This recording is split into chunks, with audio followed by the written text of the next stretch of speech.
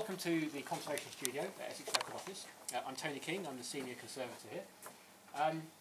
We've got a few bits and pieces out for us to look at, and I'll tell you more about conservation as we go along. The best way to do it. So we're mainly here to repair, stabilise, conserve documents which come to us in bad condition. Our storage and boxing is really good here, so hopefully all the damage has occurred before it's come to us. We also clean up stuff as it arrives, make boxes and package things up properly. So here, these are all parchment documents. Parchment is a great archival material.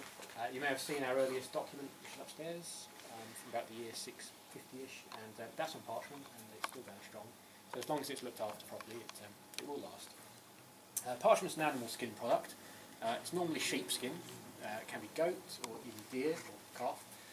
But sheep's the most common material because there were a lot of sheep around in medieval England. It was handy. But the skin is processed in a similar way to leather, but it's not tanned. It's soaked in lime and then stretched and dried. It makes a very different material. It's a really good writing material nonetheless. This is a bit of new parchment. You can still buy parchment. There's one manufacturer still going. And if I pass it around, you can feel what a great, strong material it is. You'll feel also it's very shiny on one side and buffed on the other side. So we order it like this for repair work, so we can glue that to things, we can stick it. If it's shiny, it's more difficult. But the feel of that. These are some documents that haven't fared so well. This is not terribly old, it's from about 1917, I think. It's a piece of parchment which has been wet, and it's stayed wet. The problem is the collagen, which parchment's made from, is broken down into gelatin. So this is more or less a sheet of gelatin now. It's not really parchment anymore. And I'll hand this around as well, and you can feel how it's got a bit brittle in places, and it's a bit transparent now. And there's not a lot we can do with this, apart from keep it dry.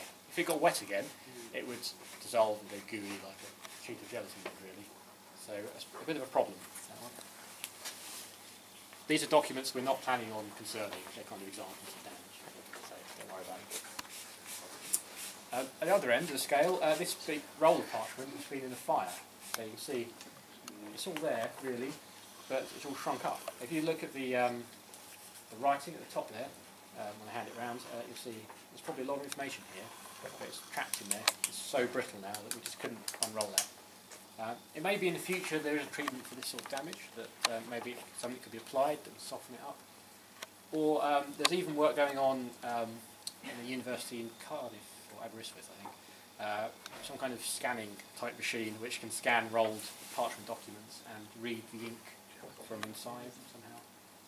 So maybe we could send that off for that sort of imaging. Has that not been opened at all? When you feel it, it's just so brittle, it just snap, for sure. So we've not even tried. Oh wow, yeah. This document, it looks like it's been tortured, but it's been flattened. So this came in and it was very, very creased, and you can still see it's kind of undulating in areas. And we're trying to flatten it out. This method replicates part of the making of the parchment, so it may look quite brutal, but it's already been through it once. When they made it, when it was wet, as I said, they stretched it over a wooden frame and let it dry, sort of held like that. So this was humidified, so we introduced moisture to it very slowly, and parchment became very pliable and it expanded. And then we've taken it out, restrained it with these bits of elastic, and then what's going to happen, as that dries over the weeks, it takes a very long time to dry fully, it will contract and the tension pulls out some of those creases for us. So it's got a bit of a way to go yet. But that doesn't need very much repair, you can see it's just really flattening there. This document has been repaired and finished, so you can see the holes. I think that's a mouse that's been eating that. They're very neat round holes. So I think that was folded and that must have been a corner or something and we tuded it. But we've infilled the holes with new parchment, so like that piece I handed out earlier. And the way we repaired this is to shape the repair piece slightly larger than the hole, just a few millimetres. And then using a scalpel we thin out the edge and it becomes almost transparent. So that little couple of millimetre overlap, where it goes over text, should be almost transparent. You can have a good look at it. And we've stuck that on with gelatin. So we've got all sort of animal products here. So it's parchment, animal skin and gelatin.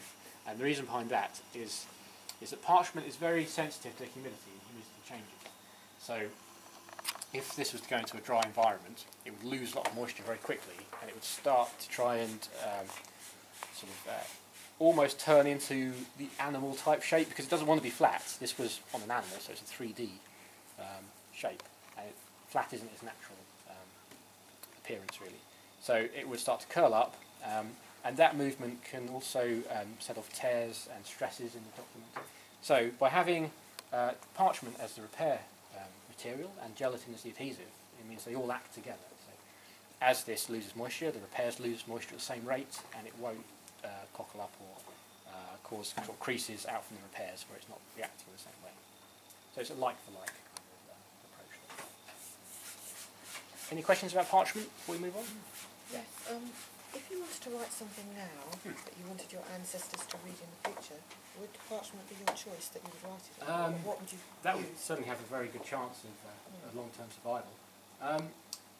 But paper also lasts pretty well. Early papers do. A good quality, acid-free or archival, they might brand it as an archival quality paper, should last very well as well. So that would probably be better than this then, if this is so Certainly be cheaper. sensitive to Yes. humidity. Yeah, this will last for a very long time, as long as it's not damp or in mould or anything. But yeah, a good quality paper should last a long time as well. As long as it's not as robust, but almost, I'd say. Yes, parchment is still used for various things now. Houses of Parliament use it, all the new legislation's written on parchment, and some kind of very high-grade certificates and things on parchment. So it's not quite a dead technology, but it does last incredibly well. Right, I've got some more things to look at over there. If you want to go kind of round the back of that sink, and this would have hung from a big parchment document, so like this, it's a much smaller version obviously, but at some point that's failed and the seal's come adrift, and as you can see, hopefully under here, it's fragmenting a bit. So these are made with beeswax, and they're quite delicate with any kind of pressure. So if we were to conserve this, we would we'd use beeswax, unbleached beeswax, for the local beekeeper, which we melt and then essentially kind of dribble into the cracks and then hold it together while it sets. And that should hold that. There won't be a particularly strong repair, but the way we'll package it up should provide a lot of support. We don't need to over-repair. Because in conservation we try and do the bare minimum we have to. We don't want to interfere too much with historical documents. So this kind of light touch approach is what we go for. Right, I'll show you how we'd clean this. We're cleaning it throughout the day, so I've got to find a dirty patch. I'm going to use a solution with some detergent in it, which is it's essentially what's in wash-up liquid, but it's found a purified version. So you should see it sort of foaming a little, and it's quite good to get this into any crevices of the impression. This can be very satisfying. You can really improve seals. They have a build-up of dust, and the impression kind of gets lost. And I've got some distilled water. Hopefully it's different. Just a swab off.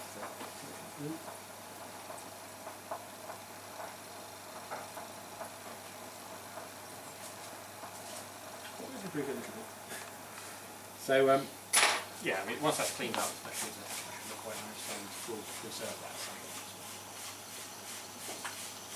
point.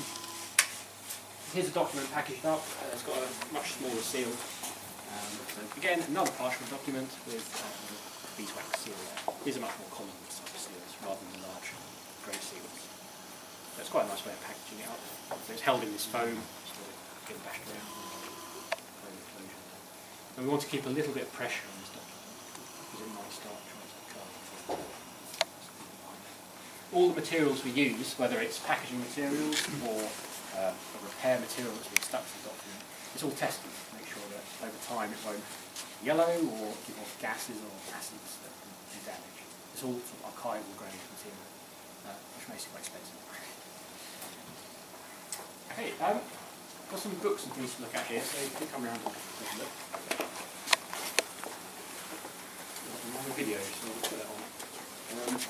This video shows a particular conservation technique which was used on these two documents. It's a bit awkward to watch and just at the same time, but it's online, it's on our YouTube channel. Have a look. Right, so yes, these two had very similar damage and they've both been repaired in the same kind of way. This is a book from 1580. It's alehouse licensing information, essentially, Colchester.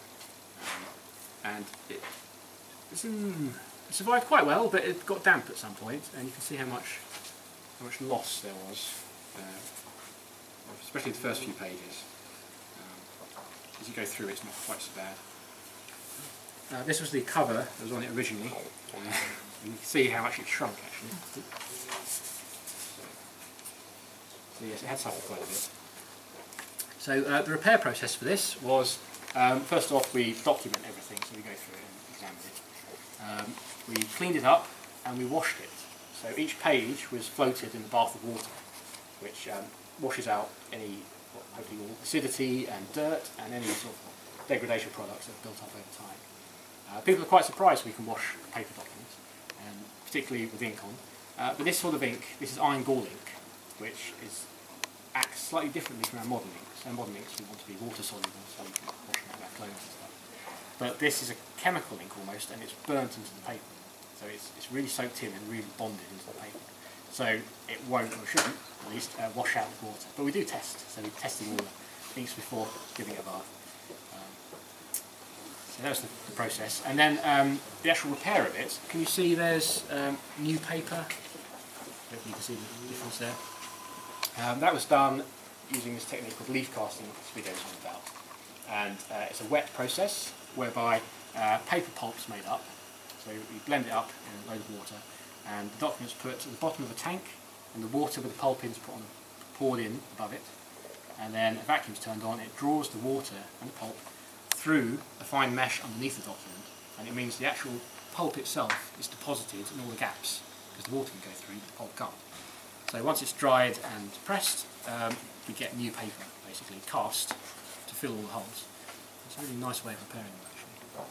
And we've got some very fine tissue. You can just see along some of these edges, there's a little bit of tissue on the weakest areas, holding it together. So, oh yeah, do you want to move around? Are you okay with that?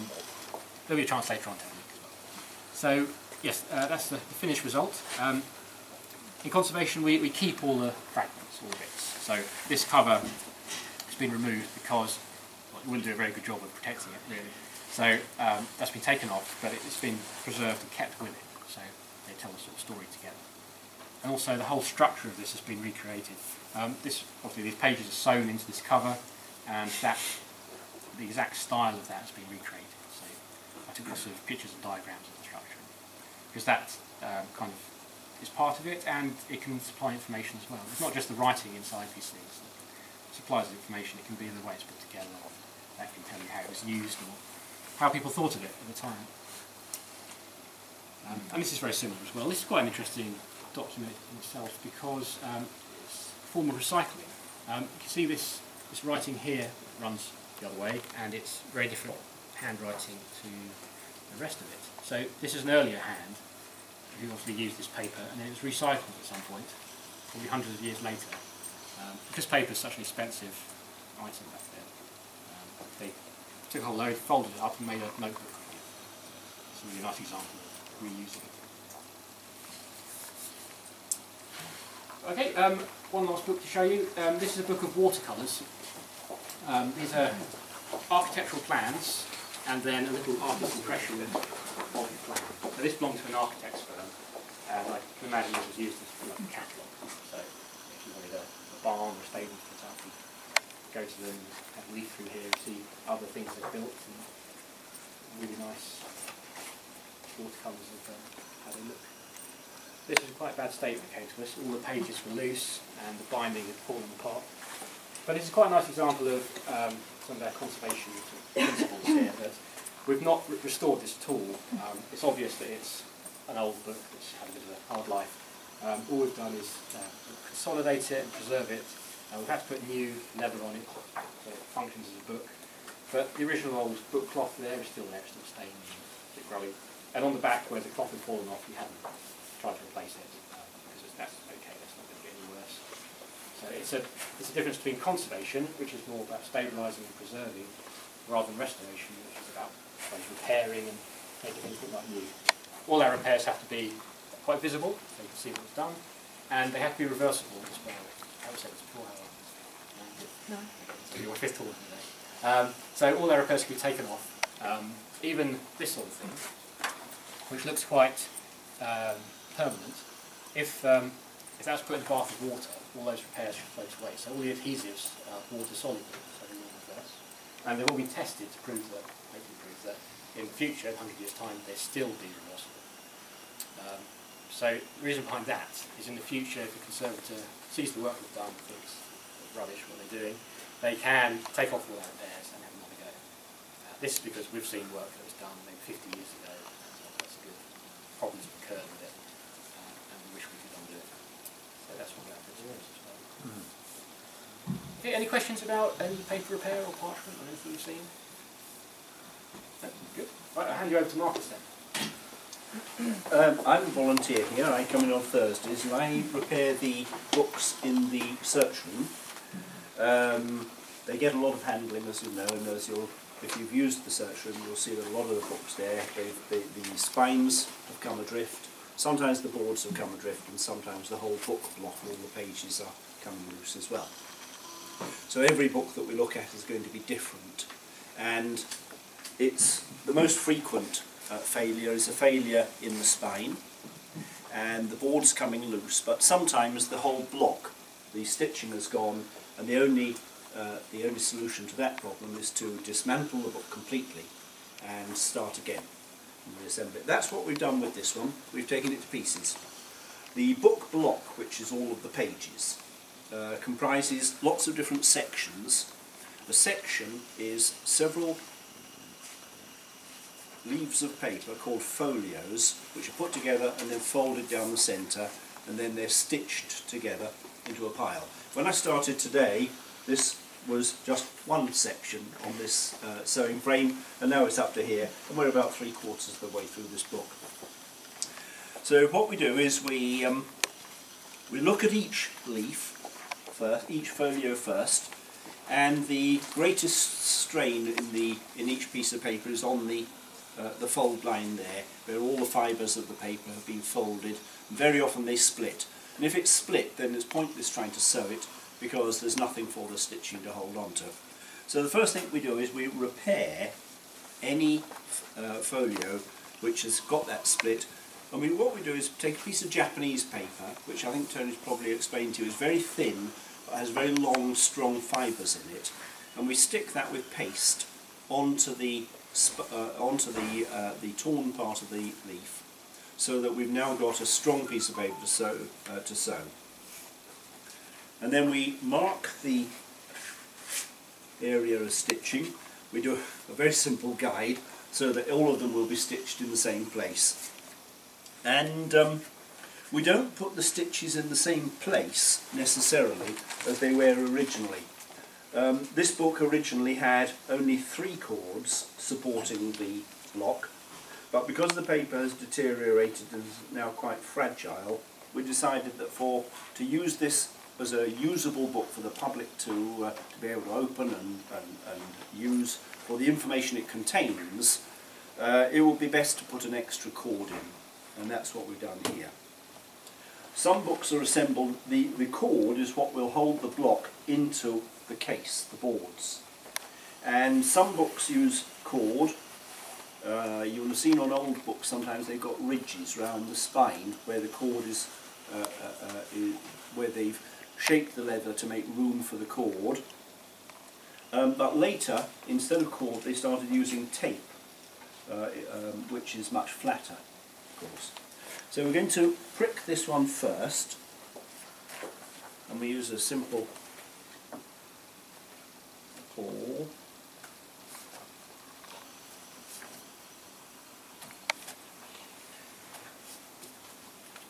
There we are. And that's now pricked and ready to be. So I'm going to put that one on this pile. Those are the next sections to be incorporated. And here's one which I started, but my thread was running short, so I'm going to connect a new thread to that. This is linen thread. So we take a usable length, and we're going to attach it to the old one using something called a weaver's knot. So we make a little loop like that, hopefully. And we pop the old one through there. We draw it up so that it's going to fall between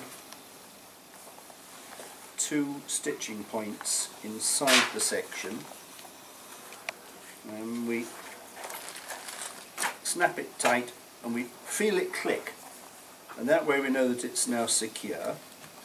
And we cut the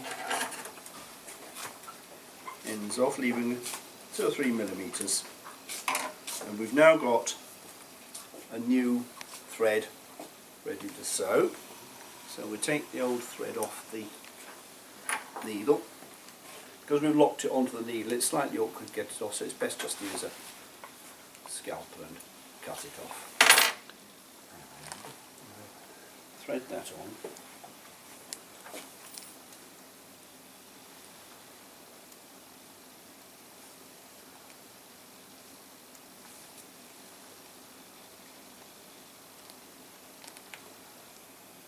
This time you wish you got the eyesight of a teenager, but I haven't. There'll be a short interval while I thread this. And there it is. It's gone through now. And all I do is I just reverse it,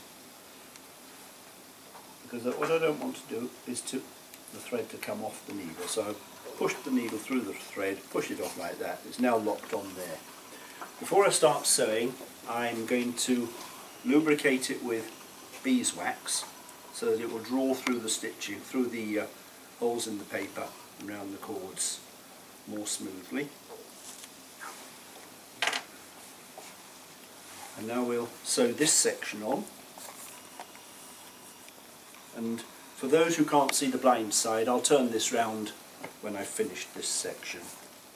I'm taking it round the cord, out through. I make sure what I don't do is poke it through the cord, because I want the cord to be loose within that stitching so that afterwards we can shape the block. And I'll show you what I mean by that when I've finished doing this. And there you see the knot is lying between the last hole and the new hole. Back in.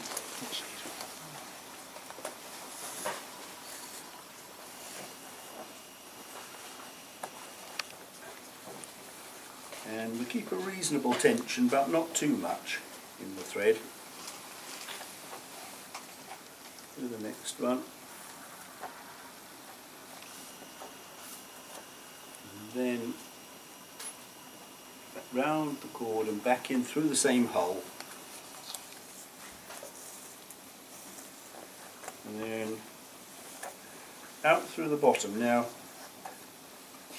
have to be careful not to put too much tension in when we take this last thread, because the only thing stopping that thread now pulling back through the paper back to the last cord is the strength of the paper itself, which is not considerable. So we've now sewn that on to the cords, but what we haven't done is given it any relationship with the section next to it.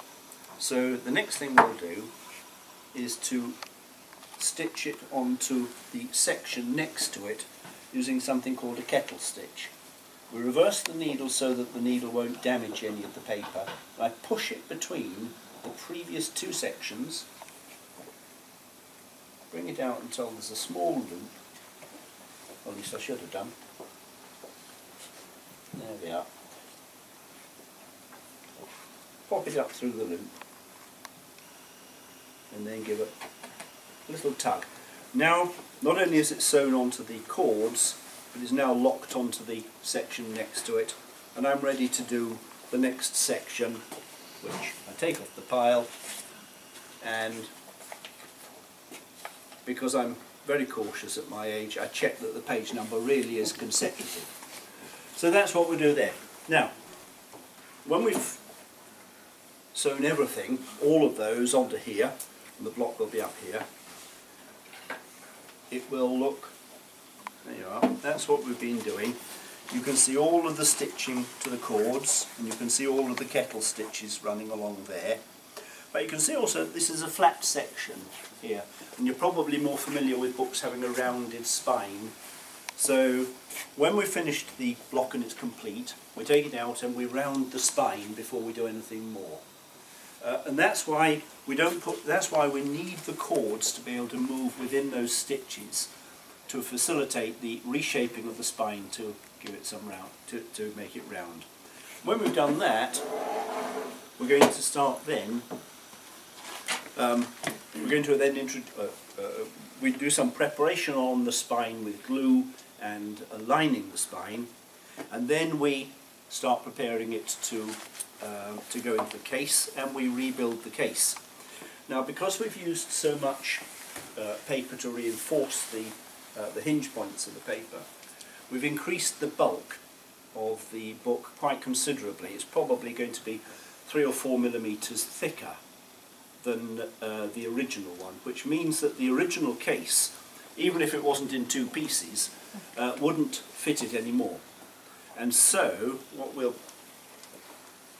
do is reassemble these two boards together by lifting the leather there, inserting book cloth. This is a typical book cloth here. It won't be this colour. That's a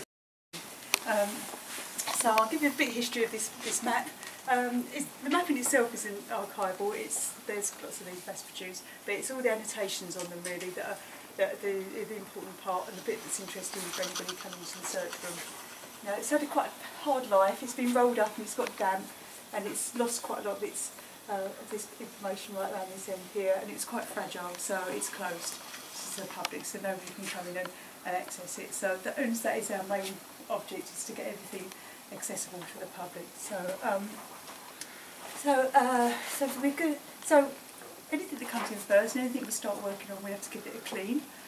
We manually clean everything before we start work. Just if you put any moisture onto it before cleaning it, then it would absorb all the dirt. So we've got to clean it.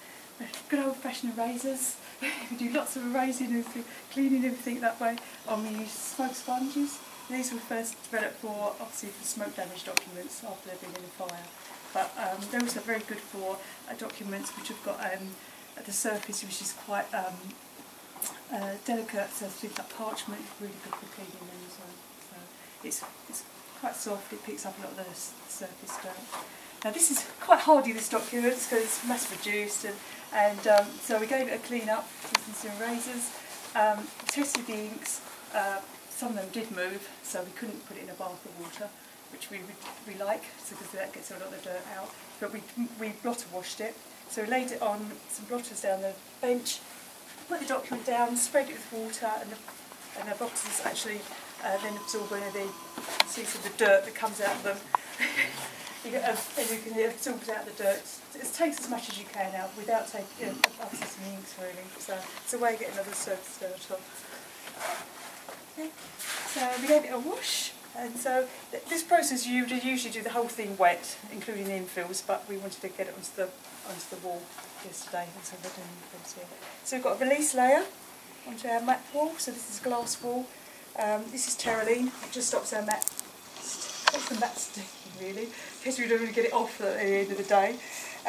This mat was also originally lined with linen, so we're going to replicate that. So we're taking the old linen off. It's falling off anyway, so that all came off. It was it's giving no support to the mat. So cleaned that off, had lots of animal glue and that came off. And so we've pasted up the new linen and then on top of it the mat. And then we're going to do, I'll show you briefly how to do the infills. And that adds strength to the document. So where this is quite weak around this area, if there's missing areas, then by putting an infill onto them, then you get added strength to the document. So I have done most of it before, so it won't take too long before everybody.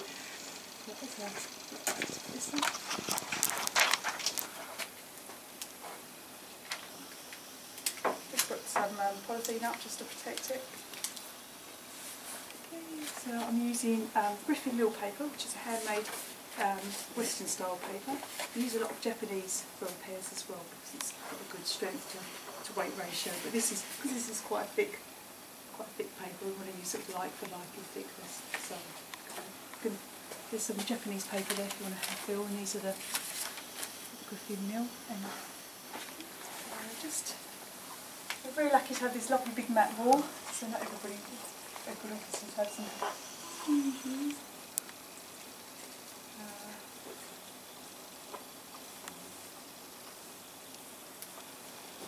So then you just follow the contour of the repair area.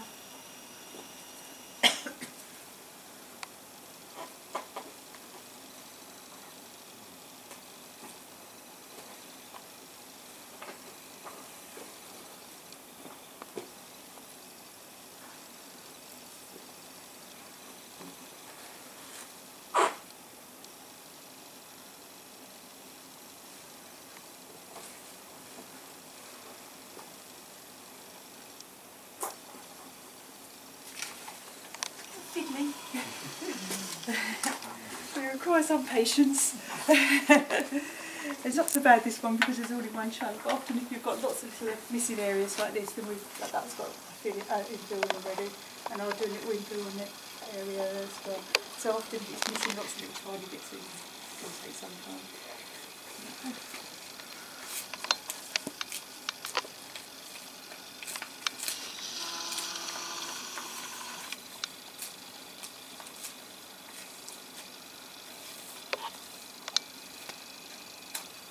Shout if you want anything, know anything.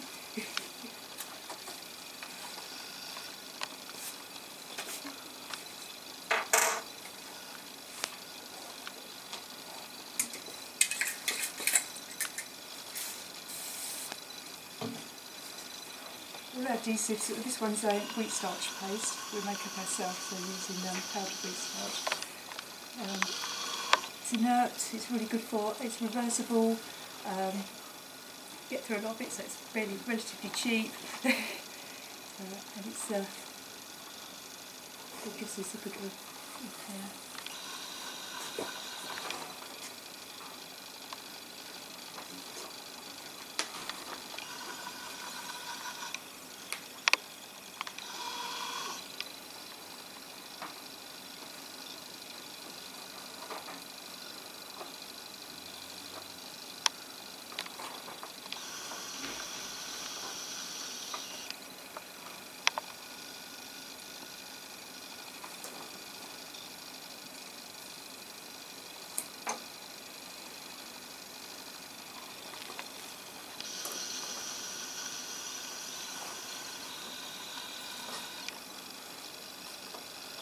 We've been very lucky with this map. It's got 5 big holes and it's had 5 tour groups. So everyone's got As soon as we saw it, we thought, oh, lovely. I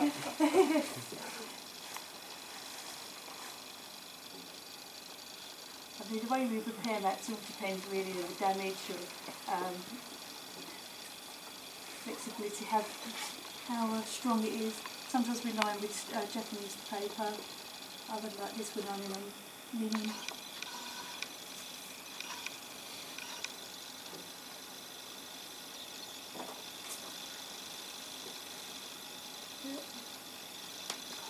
Other ones have gone down so perfect the rest of the time.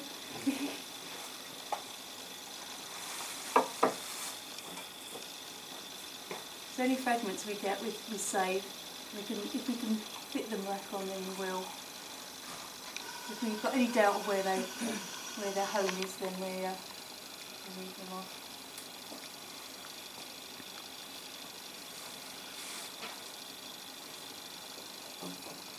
Not very good with this. This is the other advantage of these being reversible.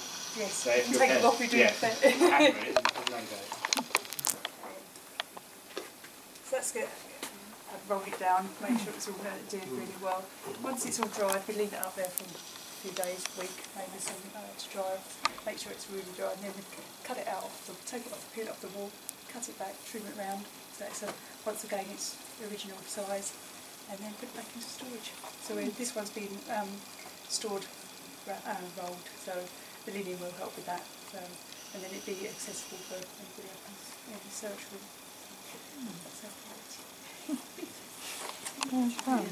Magic, is it fun magic? It's quite fiddly, and sometimes if this sort of area where this is quite strong, even though it's had some mould damage, if it was very weak and it was it's going to flake off, then you might put a layer of Japanese tissue over the top. But we were trying to make it so it's as clear, the information is as clear as possible. So the amount of handling this one's going to get, this is going to be strong enough. So, but these little infills here might just put your covering the Japanese tissue over the top just to strengthen it up. So, but that's it really. So it's not a long process. It's lots of steps. Everything we do, it's got lots of steps in it. And lots of waiting around for things to dry. So we always have 2 or 3 jobs on the same time going. So because then we can, we do one process, we might have to go, like we've got parchment being stretched out, we'd leave that a couple of weeks maybe to make sure, so it's just there, and we do other jobs in between. So, but we get to do a wide variety of things really, just because that's the nature of our collection. And there's only 2 of us to do it, so we can't specialise really. We can't be specialists in one particular field. So, but linen, books, books, parchment, paper, so we do the whole thing. How old is that map? Oh, it's only not that old, 1913. Okay. Yeah, it's a mass-produced, it's machine-made paper. It's quite big. We wouldn't bother repairing it if we didn't have this on it. So, because there's probably thousands of these, but just this makes it quite unique. It's archival. So. But yeah, I've got another one exactly the same to do, so we'll do the same, exactly the same damage, obviously restored the same. And as Tony said, storage is the damage it has before it comes here, we're sort of reversing that. So we do a lot of cleaning.